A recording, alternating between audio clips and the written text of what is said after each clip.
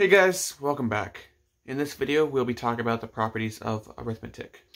This is a very easy and very simple concept for us to cover, but it's a very foundational skill and concept to have.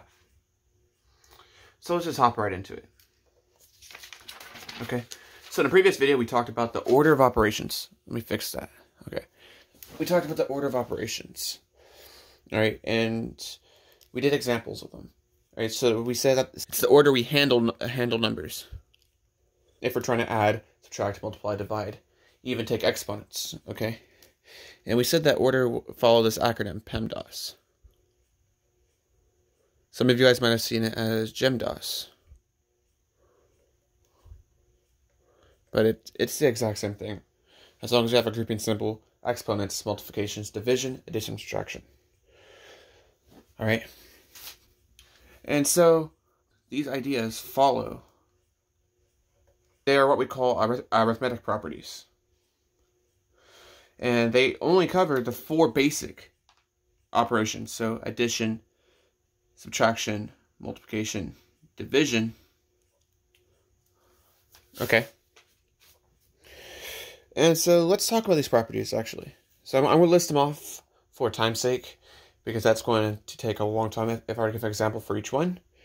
So these are just going to be a list. If you guys would like me to do examples for each of these, let me know in the comment section down below, and I'll gladly make another video on it. But, so we're going to find three variables because we're going to be listing these out throughout them all. So let's talk about the first operation, addition. Okay. So we have a property that says, all right, if we have any number A or any number B or C, it doesn't matter. If we have any number and we add 0 to it, well, it stays the same. And we call this an identitive property. Now, we also have one that says, all right, if we have A plus B, it'll be the same as B plus A. So with addition, it doesn't matter exactly the order that we add them, and as long as we could switch addition around. As long as we follow the order's operations, whatever order we add numbers in, we're fine. We can add them in. And this goes for any number of numbers. So if we have A plus B plus C, it'd be the same as C plus B plus A. It'd be the same as B plus C plus A, and as you see, so on and so forth. Okay? Now, if we have grouping symbols, okay, we could group our numbers if we want. So A plus B plus C, but B and C are grouped together. It would be the same as if we grouped A plus B and left C outside. All right, now we have another one that says, if we add a number and we add the opposite to it, it comes out to be 0. Okay, multiplication. And just like addition, we have an identitive property. And so what that means is and what it is if we take a number and we multiply it by itself, by 1, it'd be the number. It'd be itself. So if we took 2 times 1, it'll be the same as 2. 3 times 1, it'd be 3, and so on and so forth. But we also have a 0 property. So if we take a number and multiply it by 0, this is 0. Okay? This is very important because it allows us to cancel out terms. And just like addition, we can multiply things in any order. Multiplication, like addition, is commutative. So if we have A times B, it'd be the same as B times A. And similarly, it'd be, if we had A times B times C, it'd be the same as C times B times A, or it'd be the same as B times A times C. And so on and so forth. And if we have grouping symbols, So if we have grouping symbols, a times b with grouping symbols random, and we multiply that quantity by c, it'd be the same as a times the quantity of b and c times c. All right, so our first property of division would be we can't divide by 0. So you guys might have seen this when you guys covered pre-algebra. This notation of a fraction bar symbolizes division as well. The reason being is this gets confusing sometimes. The dot and dot is confusing sometimes when we write it out. So we just say, okay, it'll be this number divided by this number. But we can't divide by 0 ever. This is undefined.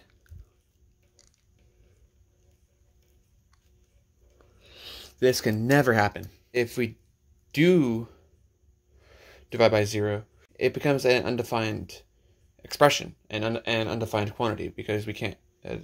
It's not possible to divide by 0. If you guys took 4 pies, it would be impossible to divide that by 0 friends. And this is really important for later topics called for functions and a lot of calculus. But this comes up all the time too, in algebra as well, but this comes up a lot in math. Our second one will be, we could divide 0 by any number. So, where in the last one we had, we can't have 0 in the denominator. We can't divide by a 0. We could have 0 in the numerator because we're dividing 0 by a number. And that'll give us 0. And that's a very, very cool idea, because in case we need to get rid of terms, and there's a 0 on one side, when we're solving equations later on, that allows us to simplify things down even further. With ease, I should say. Alright, now let's talk about our third one. If we have a number divided by another number, if we have a quantity A and another quantity B, and we're to divide them, we could write division as a multiplication, but instead of multiplying by b, it'd be the inverse of b, which would be 1 over b. It's what we call the reciprocal. Alright, so this is the same as saying a times 1 over b. This is really, really, really cool, because this allows us to do a lot of different work for equations, which we'll talk about in a future video. Division could be written as multiplication. This is a very, very cool topic. And lastly, we have another identity, and not necessarily an identity, it's the inverse of an identity. Okay, so in the multiplication, where we had, let me find it. In the multiplication where we had a times 1 is equal to a, we can now write this as, if we divided a number by another number, it would be 1. So this means multiplication and division are kind of inverses of each other in a sense. And if you guys want me to go into that, that's a whole different topic of mathematics. We could do that though. That'd be really fun. And the last property we have. So we have subtraction. So the first property we have, if you remember from addition, pull it back up. This property here that says a plus 0 is equal to a. Well, if we take any number, a minus a will be 0. So from here we could see, or at least we could guess that addition and subtraction are actually inverses of each other. Very, very cool idea. The keep in mind we're not proving any of these. These would take forever to prove. And if you guys would like to see the proofs for these, let me know in the comment section. That'll be really cool. That'll be a cool video idea. 2. If we have a minus 0, that's equal to a. Alright, and now, lastly, sorry for the weird cut, guys. What I was trying to say in that last part was subtraction isn't commutative or associative, meaning, let me pull up the last one.